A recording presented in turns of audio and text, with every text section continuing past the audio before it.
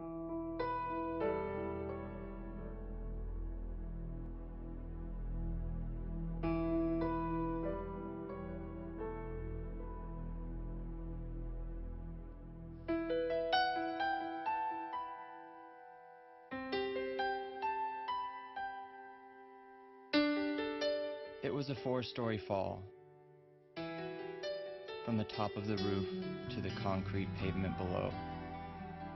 He had just passed his 29th birthday.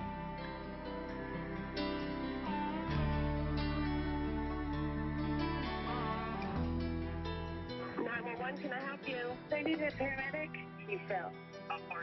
He fell 4 stories, which would be 40 feet, blood in his mouth, and other than that, I don't know if there's any other injuries. We had been texting each other all day.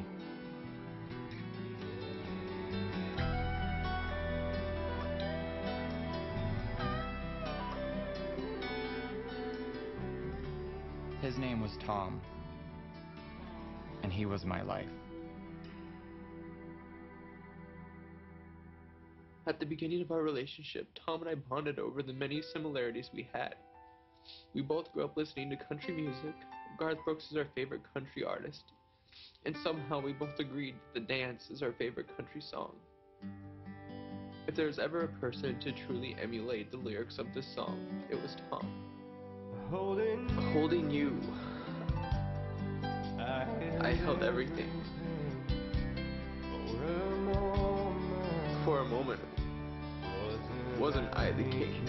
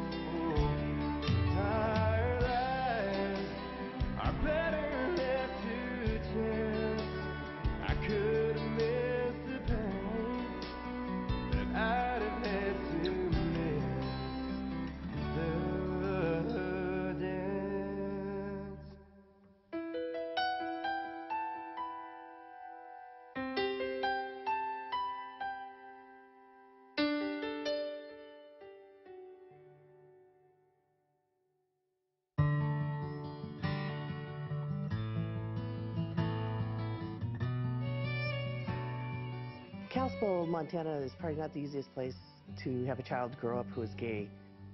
Our community is, you don't want to say backwoodsy, but you know, they're rural, and so they don't accept people who are different.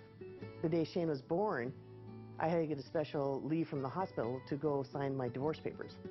So I was the talk of the hospital because we're a small little town, and that was kind of the special moment in my life. I think that, you know, they might have gotten married too soon, possibly, and they kind of just grew apart. My dad, he's a character. He was a wrestler in college, and he loves hunting. I would go hunting with my dad, and all of a sudden, after he'd shoot a deer, I would end up in tears, because I kept thinking Bambi. Like, my dad just shot Bambi. After a while, he stopped taking me hunting. I made a deal with my dad growing up that I would try all different sports. He tried baseball, he tried basketball, he tried them all. I remember one loss they had, and Shane hardly played at all, but boy, he took it hard, and that was pretty cute, but he wasn't much of a contributor. My first memory of Shane was at a school play, and he was just singing, dancing, whatever he could do to entertain, he was doing it. We had made a car. We used red glitter, and Shane wanted that car like none other. He was in 4th grade, and I remember him telling his teacher that when he graduated from high school, he's going to California. And I just thought, why is that, you know, that just seems so strange. I particularly remember him singing Barbra Streisand. He was running around the room in circles and singing right in everyone's face, "You don't bring me flowers," like just so charismatic and so unafraid. I was in elementary school, and what I would do sometimes is I didn't want to go to bed. My mom would tell me to go to bed, and then I would sneak out and sit behind her recliner and watch the TV because I wanted to kind of be a little rebel. One time she was watching the movie Philadelphia. Finally got to the end of the movie, and I knew that this guy was gay, and I knew that he was sick and he was dying because of being gay. And that really, it struck a chord with me because I knew that I was like him. That guy liked another guy, and look what happened. He kept getting thinner, he kept getting pale, and there was like sores on his face and his body. And I just remember thinking that that's gonna be me, that's gonna happen to me. He got quieter, and he wasn't as fun to be around. You could tell that something was always on his mind, something was always bothering him, but you never knew what it was. One night, I remember Shane coming into my room, and he said, "Mom, I'm dying of AIDS." And I said, "Honey, why are you saying that?" And he goes, "Well, because of that movie." And I said, "Well, honey, you don't have AIDS." And that's when I really noticed Shane starting to have panic attacks. He felt like he couldn't breathe. And we'd have to say, "You've got to put a sack over your head." He didn't like doing it, but when he was at my house, we put a sack over his head.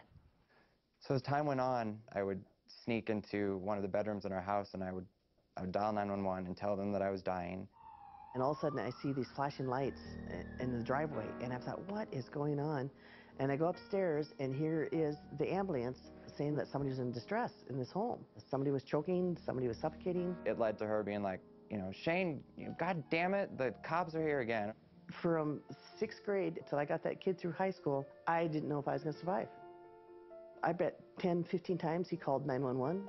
The money that it, cost me through the years, it was just, it was very stressful. But it was real to him, and I knew it was real to him, and I wanted him to feel he was safe. She finally decided that this is maybe more serious than she can handle, so she set me up with a therapist. When Shane got done with the session, he asked me to come in, and he said, "Your son just needs to admit to himself that he's gay, and everything will be fine." And I said, "How can you say that? He's not gay." And the Dr. Hauser said, "Well, that's something you're going to have to come to peace with." I always suspected, I'm not going to lie to you, it took me a couple days to process, and the thing it come down to is I ain't making any more kids. I better stay in good at the ones I got. And I love them unconditionally, so it just doesn't matter. It's kind of funny now that here I was, a little boy, on my knees praying to God that I wouldn't be gay, and there was another little boy 1,500 miles away in Indiana doing the same thing. Knox, Indiana is not the easiest place for a gay kid to grow up. It's very homogenous, not much diversity there. I knew Tom when both of our brothers were in Boy Scouts together. Everybody loved him. He was just the popular kid. He had a lot of empathy. I'll never forget the day my mom died. Tom was the first person to come over to my house. He walked in the door and he was crying. I almost thought he's sadder than I am.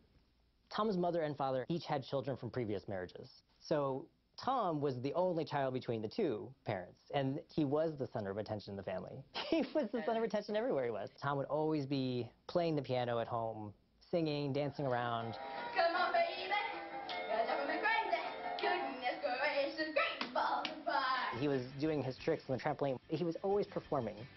For Tom, there was never any such thing as too much. Tom's dad, he was a simple blue-collar worker, came home late, got up really early the next day and, did it again. Both of his parents sacrificed a lot for Tom's happiness. His mom took a job as a janitor so that Tom could go to Culver.